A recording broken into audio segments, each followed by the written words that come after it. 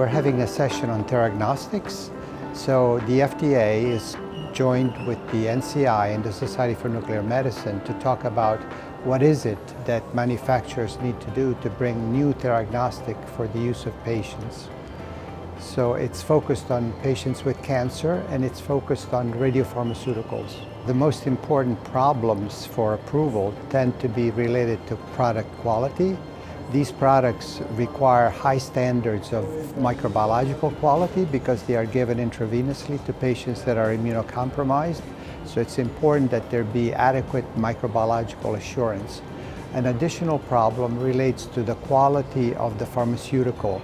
And finally, there are some issues with actual inspection of manufacturing facilities.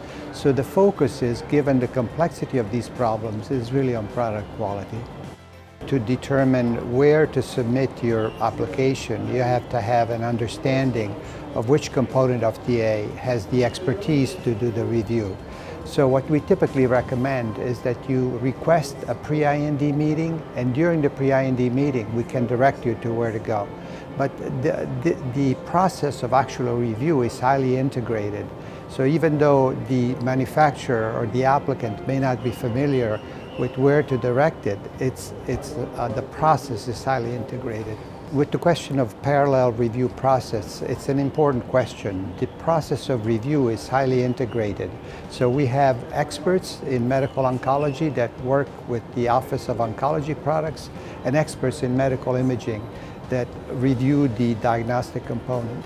So our focus is to integrate the review process so that rather than create inefficiency, we actually make the process even more efficient. You can see from the level of excitement, the palpable level of excitement at the meeting, there's high hope for these products becoming even more effective and more efficient in removing toxicities that have been associated with previous therapies. So the technology is advancing, the clinical trial efficiency is increasing, and so we have high hopes that these products will become available to increase the salvage of patients with cancer.